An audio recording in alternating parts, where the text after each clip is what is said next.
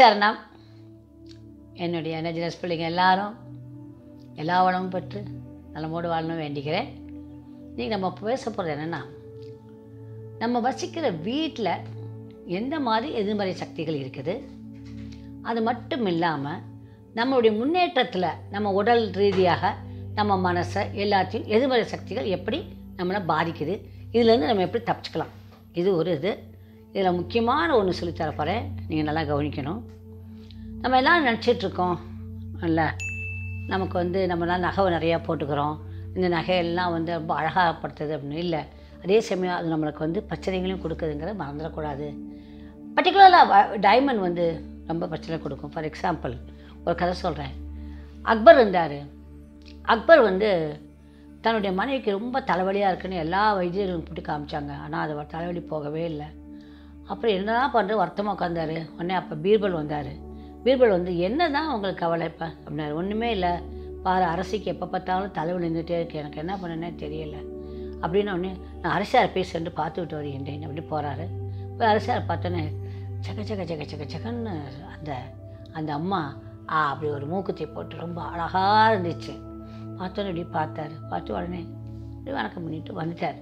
அந்த ராஜாட்ட சொன்னார், அரசே தவறாக நினைக்கக்கூடாது, நம்ம ராணி அம்மா போட்டிருக்க மூக்குத்தி தான் அவங்க தலைவலிக்கு காரணம் அப்படின்னு சொன்னார்.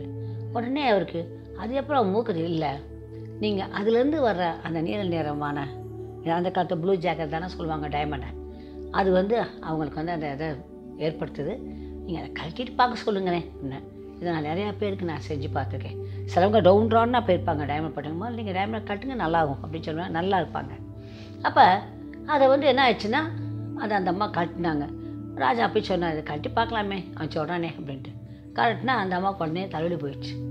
அது மாதிரி எல்லா பொருட்களும் நம்ம போட்டிருக்க எல்லா நகையுமே நெகட்டிவிட்டி அப்சார்ப் பண்ணும். ஏன்னா வீட்டில் அதானே இருக்குது, என்ன உங்கள்கிட்ட இருக்கோ அதுதானே அது எடுக்கும். அப்போ அதுக்கு ஒரு விஷயம் இருக்குது, என்ன நியூட்ரலைசேஷன் அப்படின்னு ஒரு ப்ராஜெக்ட் இருக்குது. நியூட்ரலைசேஷன் ஒரு ப்ராசஸ் இருக்குது. அது எப்படின்னு பார்த்தீங்கன்னா, கொஞ்சம் தண்ணியை நல்ல ஒரு தட்டை எடுத்துக்கணும். அது வெள்ளி தட்டாக கூட இருக்கலாம், இவ்வளோ தட்டில் உயரத்தில் இருக்க மாதிரி ஒரு தட்டை எடுத்துக்கணும். அதில் அந்த தட்டில் நீங்கள் என்ன வைரங்கள் வச்சுருக்கீங்க, உங்கள் என்ன நகை வச்சுருக்கீங்களோ அதெல்லாம் போட்டுக்கணும். தண்ணியை அதில் ஓரளவு நிரப்பிக்கணும். நிரப்பிக்கிட்டு அந்த தட்டை அப்படியே நகட்டணும். அப்படியே சும்மா அப்படியே லேசாக சுற்றுனீங்கன்னா அது சுற்றிக்கிட்டே இருக்கும். அட் ஒன் பாயிண்டில் டாக்குன்னு அது அப்படியே திசை மாறும். அந்த மாறினப்போ அதில் கிளியராக இருக்குங்கிற மீனிங். நாங்கள்லாம் செஞ்சு பார்த்துக்கோ, நீங்களும் செய்யுங்க அதை. அப்போ அந்த நகையில் இருக்க நெகட்டிவிட்டி போகணுமே அல்ல, அதுக்காக இதை பண்ணுறோம். மற்றபடி ரேக்கி படித்தவங்க அந்த மந்திரங்களை போட்டுட்டு அந்த தண்ணிக்குள்ளே போட்டு எடுத்து தொடச்சி வச்சுட்டாலே போதும். அதுக்குன்னே மந்திரங்கள் இருக்குது ரேக்கியில், அதை பண்ணாங்கன்னா அது போதும். சரிதானா? அப்போ அடுத்தது, ஒரு வீடுன்றதால் எதிர்மறை சக்திகள் எப்படிலாம் வரலாம் அப்படின்னா, ஒன்று வாஸ்து பிரகாரம் ஒன்று இருக்குது, அது அனாட்டமின்னு சொல்லியிருக்கேன். ஃபிசியாலஜி என்ன சொல்லி கொடுத்துருக்கேன், அடியில் பூமிக்கு அடியில் 2 ரேஸ் அப்படி வரும், எலக்ட்ரோ மேக்னெட்டிக் ஃபீல்டு வந்துடும். அது கொப் கொப் கொப் கொப் கொப் கொப் கொப்னு வீடு ஃபுல்லாக எனர்ஜியை நாஸ்தி பண்ணிக்கிட்டு இருக்கும். அப்போ அந்த ஜியோபத்திக் ஸ்ட்ரெஸ் அப்படின்னு சொல்லப்படுற அந்த ஜியோபத்திக் ஸ்ட்ரெஸ்ஸை நம்ம கரெக்ஷன் பண்ணணும். புரிஞ்சுதா? அது கரெக்ஷன் பண்ணாமல் ஒன்றுமே பண்ண முடியாது. அது இருக்கான்னு கண்டுபிடிக்கணும். இப்போ உங்களுக்கு கவலையே இல்லை, எனர்ஜினெஸ்ட்டில் அவங்க ஆஃபீஸே அங்கே ராதாகிருஷ்ணன் ரோடில் வருது, நீங்கள் அட்ரஸில் கேட்டுக்கோங்க, அவங்க இதெல்லாம் கண்டுபிடிச்சி சொல்லிடுவாங்க. உங்களுக்கு பெரிய கவலை விட்டுச்சு, அவங்க நல்லா பண்ணிடுவாங்க. அடுத்தது, இப்போ இந்த குழந்தை இல்லாதவங்களுக்கு பார்த்திங்கன்னா அவங்களுக்கு அந்த வீட்டில் நெகட்டிவிட்டி இருக்கும். என்ன தான் அவங்க உடம்பெல்லாம் பண்ணிக்கிட்டாலும் கூட இருக்கும். அப்போ என்ன பண்ணால் 6 மாவிலையை எடுத்துக்கிட்டு அந்த காம்பு அந்த சாமி ரூமை பார்த்து வச்சுட்டு 6 மாவிலைக்கு மேலே 6 விளக்கேற்றி, முக்கியமாக அந்த ஐவிஎஃப்லாம் பண்ணிக்கிறாங்களே அவங்களுக்கு அந்த 6 விளக்க சிட்டி விளக்க அது மேலே ஏற்றி அதில் எண்ணெயை ஊற்றிட்டு நல்லெண்ணெயை விட்டு நீங்கள் என்ன பண்ணணும், இல்லை கொஞ்சம் கல்கண்டு போட்டுக்கலாம், நீங்கள் என்ன வேணுமாலும் போட்டுக்கலாம், அதான் நிறையா பேர் சொல்கிறாங்க, அது மாதிரி போட்டுக்கோங்க.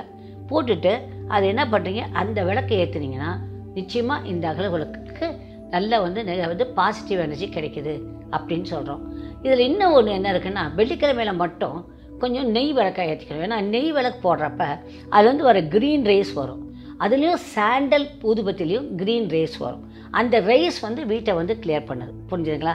அதனால தான் நான் நிறைய சாண்டல் ஊதுபத்தியும் பொதுவாக நான் சாண்டல் ஊதுபத்தியும் அதுக்கப்புறம் லெவண்டர் ஊதுபத்தியும் நிறைய யூஸ் பண்ணுவேன்.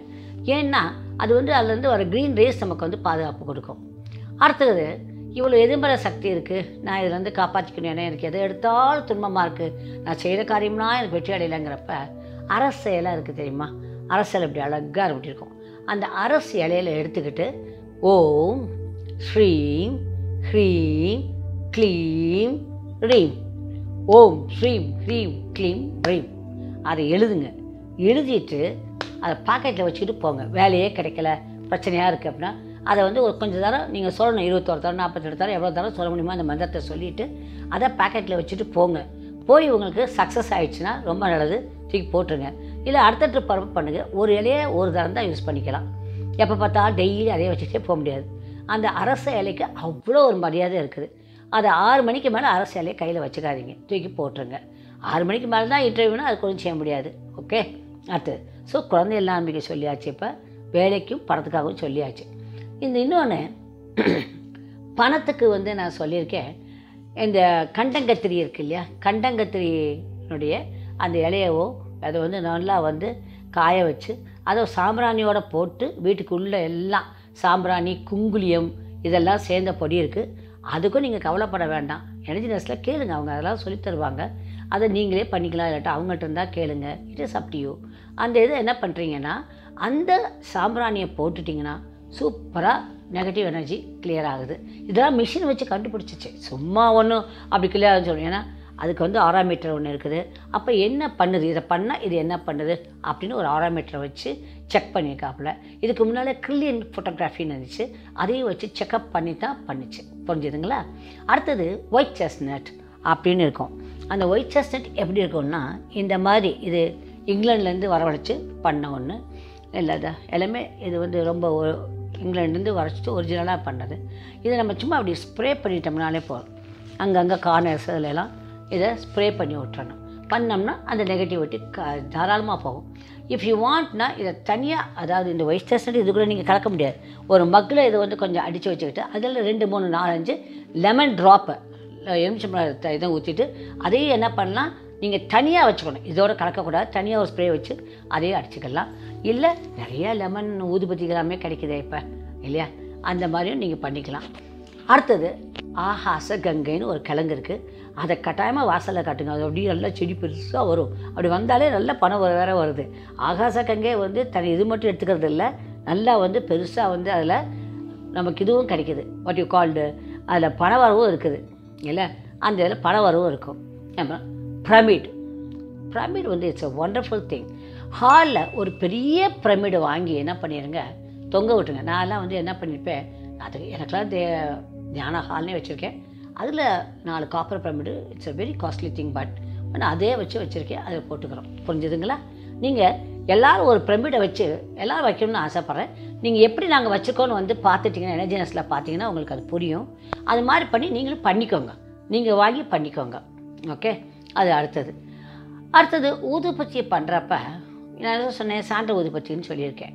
அந்த ஊதுபத்தியை என்னென்ன ஊதுபத்தி இருக்குங்கிறது தெரியும். நம்மளுடைய நடப்பு திசைக்கு கூட ஊதுபத்தி இருக்குது இல்லை, என்னென்ன திசை நடக்குது அந்த திசைக்கு உண்டான ஊதுபத்தியெல்லாம் இருக்குது. அந்த திசைக்கு உண்டான ஊதுபத்தி, உங்கள் ராசிக்கு உண்டான ஊதுபத்தி, அதுக்கு உண்டான தெய்வங்கள், அதுக்கு உண்டான இதெல்லாம் இருக்குது. அதெல்லாம் பார்த்துட்டு அதை எடுத்துகிட்டு ஒவ்வொரு காணொலியும் போய், அது ரேக்கி படித்தவங்க அந்த மந்திரம் தெரியும், ரேக்கி படிக்காதவங்க சும்மாவே சல்டர் டக் டக் டக் டக் டக் டக் டக் டக் டக் டக் டக் டக் டக் டக் டக் டக் அப்படியே சுற்றிட்டு வந்துட்டிங்கனாலே அந்த நெகட்டிவிட்டி போகும். அடுத்ததா அதுக்கப்புறம் இந்த பெல்லு விற்பாங்க, பார்த்துருக்கீங்களா? இந்த ஒரு சட்டி மாதிரி இருக்கும், அது டெங்குன்னு அடிச்சோன்னு இது பண்ணோம், திபேத்தின் பெல் அப்படிமோ. அது ரொம்ப ரொம்ப நல்லது. நம்ம 6வது கிளியர் பண்ணோம். நீங்கள் ரேக்கியை வந்து படிச்சுட்டிங்கன்னா அது எப்படி அதை வச்சு என்னென்ன பண்ணலாம் அப்படிங்கிறது தெரியும். படிகாரம் வாசலில் கட்டுறது எல்லாம் புரிஞ்சுக்கணும். படிகாரம்லாம் ஒரு முக்கியமாக 3 மாதம் 48 நாளைக்கு வச்சுக்கோங்க. அதுக்கப்புறம் அதை மாற்றுறது நல்லது. இல்லை அதை ஒரு அலசி கழித்து பண்ணிவிட்டு சுத்தம் பண்ணிவிட்டு அப்புறம் மாட்டிக்கோங்க. சரிதானுங்களா? இந்த ப்ரோத்தை பண்ணாலே போதுமே, இவ்வளோவே நிறையா இருக்குது உங்களுக்கு இப்போ சொல்லி கொடுத்துருக்குது. இதெல்லாம் பண்ணிவிட்டு எப்படி இருக்குதுன்னு சொல்லுங்கள். Anyhow, all the best. I love you all my children. Good luck. Bye-bye.